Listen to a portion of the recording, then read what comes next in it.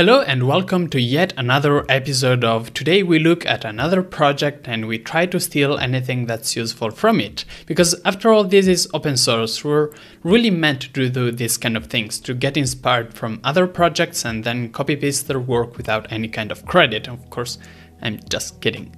This video is structured in three parts. Firstly, I'm going to talk about all the things where I think that XFCE is actually playing catch up with Plasma, that is all the features that XFCE is introducing now and that KDE Plasma has. Then I'm going to talk about the things that I don't even know how to compare between the two, and finally all the things that indeed I think KDE Plasma can learn from XFCE. Starting off, XFCE now has a dialog to input file names, and it actually checks for the validity of file names. It checks whether they end with spaces and shows a warning, or if they end with a slash, which is incorrect and shows you an error.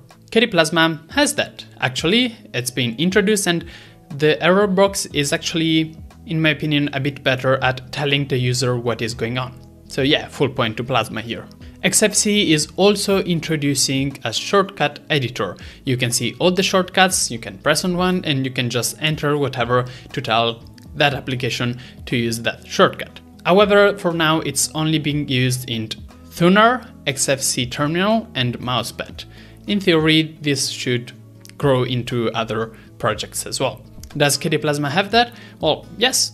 You're probably not surprised. KDE Plasma is really meant to be customized and shortcuts are an extremely important part of that. Then something very interesting, the clock and daytime widgets, applets, how do they call it? Have been merged in just one because there was some redundant code and I'm really happy for that actually.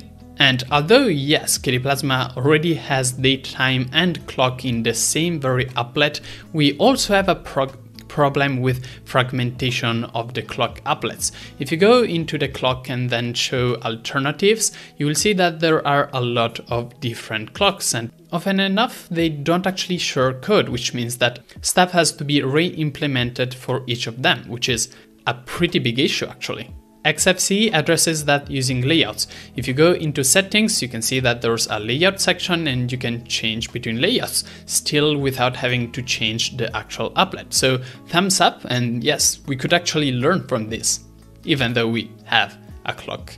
Search bar is now always shown on system settings, and this is a great choice. You should always give the user an option to search for settings. That's the easiest way to find them really.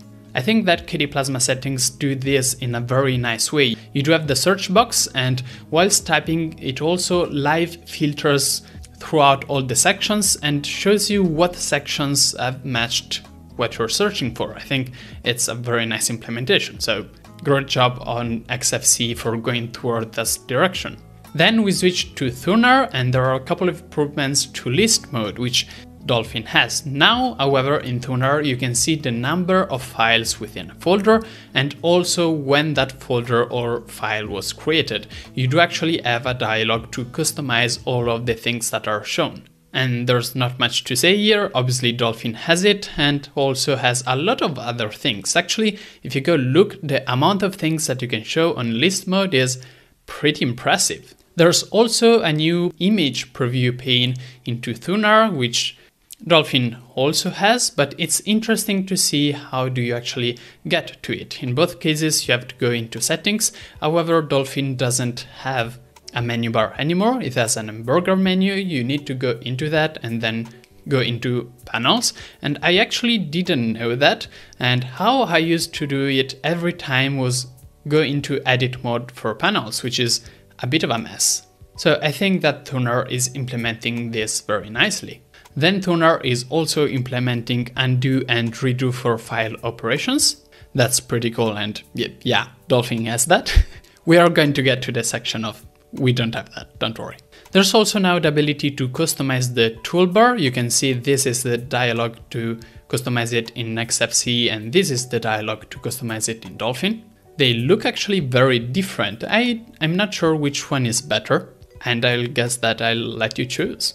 And we also get split view inside of Thunar, which is something that Dolphin has had for quite some time. However, I really want to say here, it is impressive the amount of catch-up that XFCE is playing.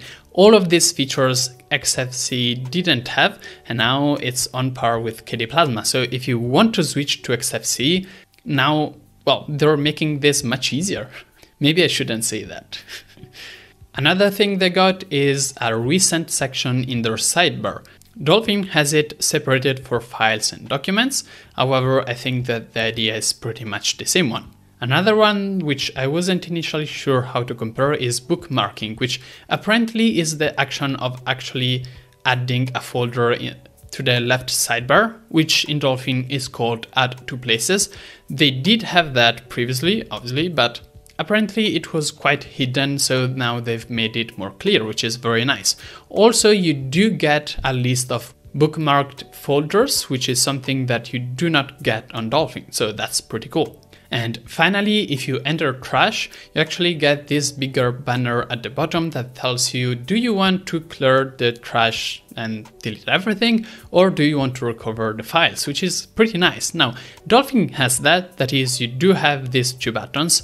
However, the delete all files one might not be noticed very quickly. It is here. You might have not seen it. And as far as I know, you don't have the option to just have a button to recover all files. However, you can select them and then right-click recover. So you do have those options, but I think that Tuner does expose them really well. So thumbs up. Moving on to section 2, things that I didn't quite know how to compare. Starting off with thumbnails, they've actually improved thumbnailing a lot. After that GNOME started supporting that in dialogues, that was important. Firstly, now there's support for X large and XX large thumbnails, which is apparently important for higher resolution displays, makes sense. And secondly, thumbnails are now shared between users, which means that you don't have to generate the same thumbnail for 2 different users. Does KDE Plasma do that? I have no idea. No idea whatsoever. You can now also hide the delete button in Tuner not to mess things up. I'm not sure how this compares to Dolphin. I think that not only you can do that, I think it's actually on by default. I think that by default on Dolphin, you cannot actually delete anything and you can just trash them, but I'm not sure. So your mileage may vary. Then there's this. If you're setting a theme, you can also set a matching XFWM4 theme if there's any. I have no idea what that means. However, it starts with XF, so I think it's nothing that KDE Plasma should be worried about. I might be wrong. You also get recursive search inside of Tuner, which is a super cool feature. Now, does KDE Plasma, KDE Dolphin has that? Kind of. So we do have filtering, which is not recursive, obviously, and we do have search inside of Dolphin, which uses Baloo. So this is not actually search that you do when you actually search something. Baloo does indexing and then you search the Baloo database. Some people like that, some people don't, and sometimes you cannot index what you're looking for. As an example, if you're a KDE developer, like I am, you know that your KDE folder is not indexed by Baloo, which means that if you have to search anything inside of it, you cannot use Dolphin Search. As far as I know, I might be wrong.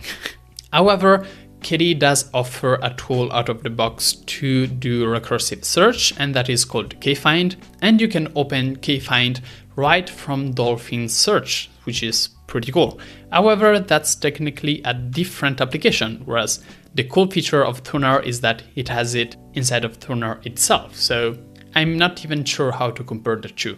Finally, let's talk about all the things that XFCE just implemented that KDE hasn't and that we could learn from. Firstly, you can now choose what to do when you connect a new display. Now, out of the box, if I understand this correctly, KDE Plasma shows you the dialog with this one.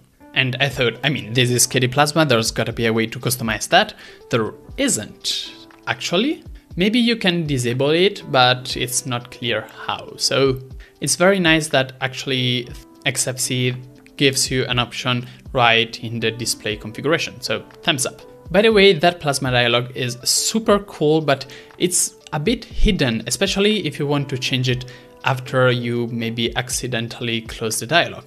to do that, you kind of have to show the display applet, and you could rely on the fact that the system tray should show it to you after you connect a display, but for me, that particular applet is actually disabled. I'm not sure how it works, but for the past, for me, it has never quite worked reliably. So I actually have to go into system tray and enable it or always show it, which is weird. I do also want to point out a couple of issues that KDE Plasma has or has had with its shortcut editor. Now, firstly, for a very long period of time, looks like it's now fixed, but for a very long period of time, you just couldn't set any shortcut that had the tab key inside of it.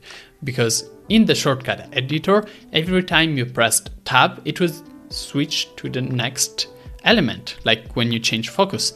That was a bug that was eventually fixed because it works on my machine now, but I actually stopped using all shortcuts that has tab inside of it because I was previously used to customizing them, and then I just couldn't. So that was a pretty big issue.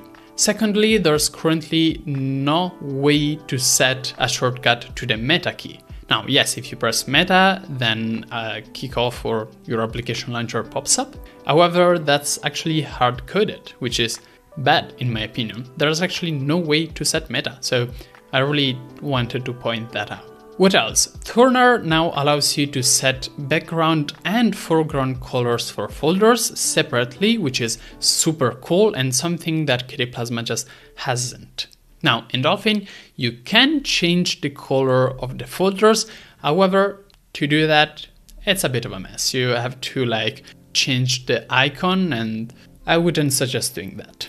So it's not something Dolphin has, to the best of my knowledge. Thumbs up to XFCE for implementing this.